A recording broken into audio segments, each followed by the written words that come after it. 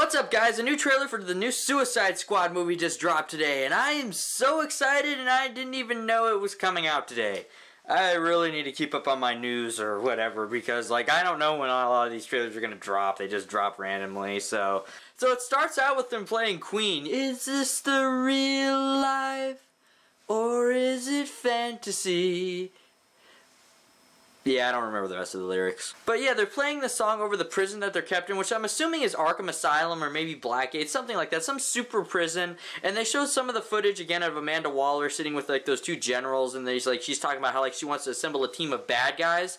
And then like there's other like shots of like Killer Croc and then Harley Quinn and everything, and Deadshot of all like these characters interacting in prison. There's one shot of I think it might be Captain Boomerang that this character is. I don't know which one it is. Correct me if I'm wrong. I'm sure you'll correct me in the comments below. They show this part where like he's like going crazy in his cell, like get me out of here or something like that. And they show more scenes where like I think they show a couple of new characters and things like that.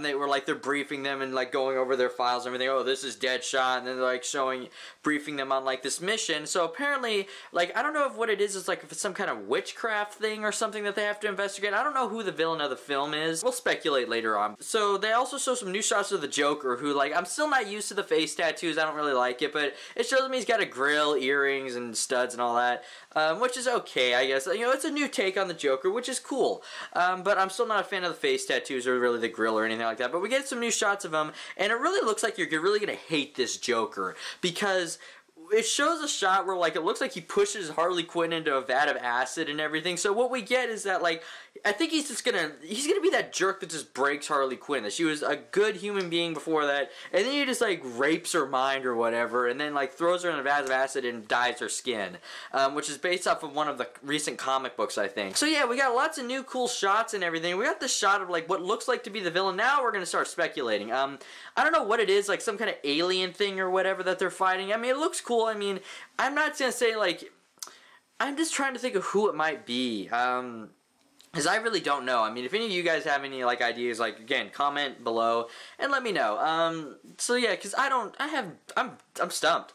I mean, I really don't know, because I never read any of the Suicide Squad comics, so I don't know any of their villains, but what I'm guessing is that they get sent on this mission because the Joker, like, does something, and then it ends up them, like, having to, he releases some kind of black magic or something, and then they have to go and, like, stop him from, like, doing that, and then maybe, like, the scenes with Batman are just, like, in the past, like, maybe when Harley's having some flashbacks or something like that. So, yeah, I really like the designs of the characters, and it looks like they're going for more of a fun thing, because the first trailer was, like, really dark and scary. This trailer seems like it's more, like, kind of like goofy, and that's kind of what I want from a supervillain movie. I actually want that kind of like a goofy, kind of crazy, all over the place feel, because not a lot of these people are right in their head, and that's what I really want from this.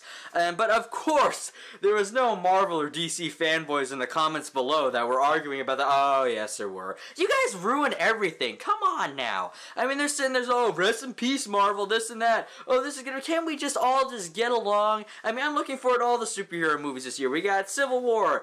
I'm not really looking forward to Batman v Superman. I'm worried about Batman v Superman. We got Deadpool, though. We got Doctor Strange, and we got the Suicide Squad. And the Suicide Squad looks like it's going to be great.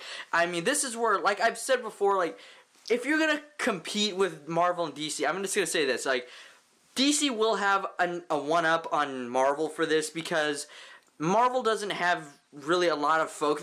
They have good villains, but they don't have a lot of focus on a lot of their villains. And this is a movie that I've been waiting for a long time. A movie that focuses on the villains, that gives them their, like, you know, that gives them their own movie, does them justice. So I'm really looking forward to this. They haven't revealed a lot about the plot, which is what a good trailer should do. I'm talking to you, Batman v Superman. So yeah, I'm really happy for this movie. Have you seen the Suicide Squad trailer? Make sure you comment below and let me know what you thought.